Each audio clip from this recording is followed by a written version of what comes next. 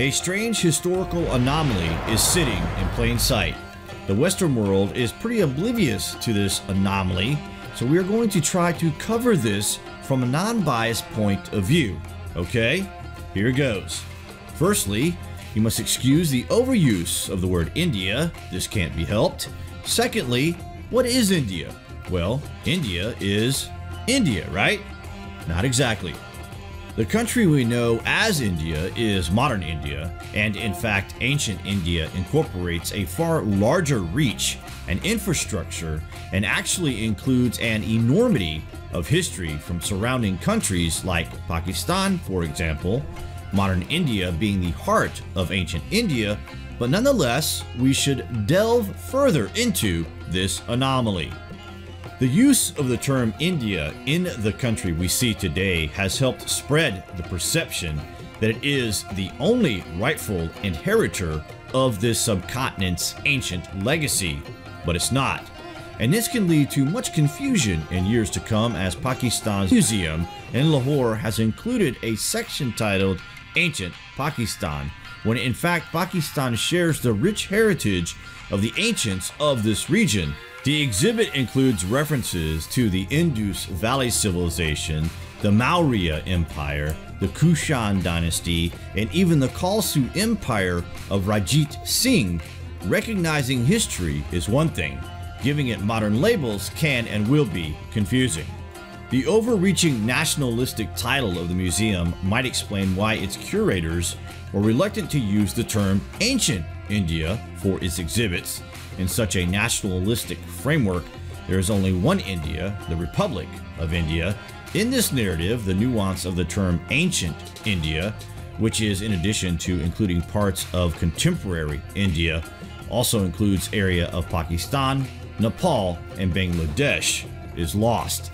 In this simplistic framework, contemporary India becomes the modern-day incarnation of the ancient civilization that is India.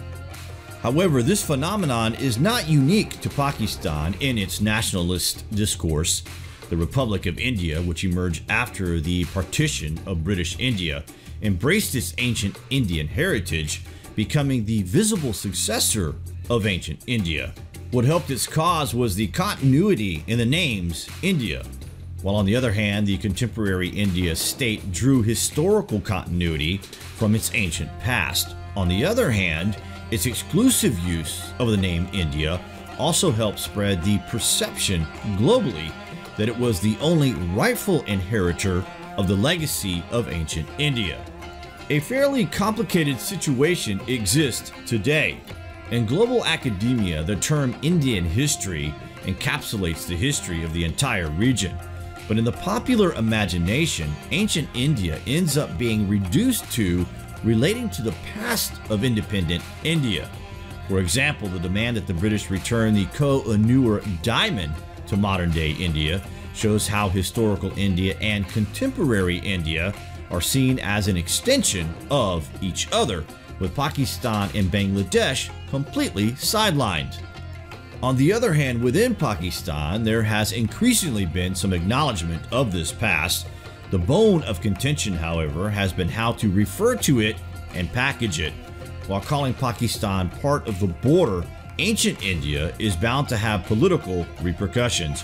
Referring to it as ancient Pakistan also has the potential to mislead.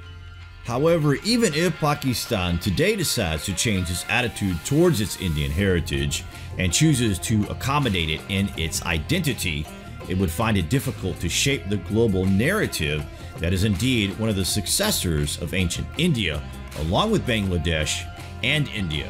The situation is unlikely to change in the foreseeable future, and it seems the term ancient India will continue to be associated with contemporary India exclusively. You can find out more on this anomaly in the book Imagining Lahore, the city that is, the city that was, by Haroon Khalid. We just wanted to make you aware of this in case some of you may have been unaware. It is hard to imagine and recognize this based on the way information is displaced here in the Western world, but you guys can let us know what you think below anyway. Thank you for watching.